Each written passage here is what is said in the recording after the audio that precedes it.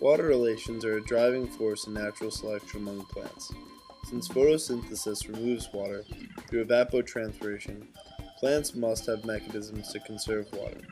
Bulbs store water so that plants can survive during the period where water is unavailable.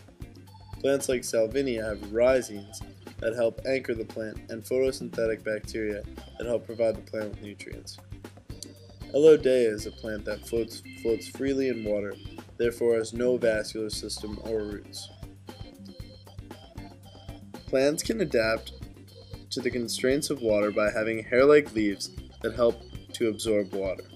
Reduction of leaf size is another adaptation to the scarcity of water. Pine's internal anatomy prevents water loss. Their stomata are sunken, and the waxy cuticle that cover them is thick, which can help to conserve water.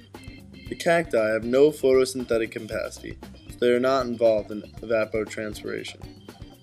Ultimately, plants must have adaptations to obtain and distribute and conserve water.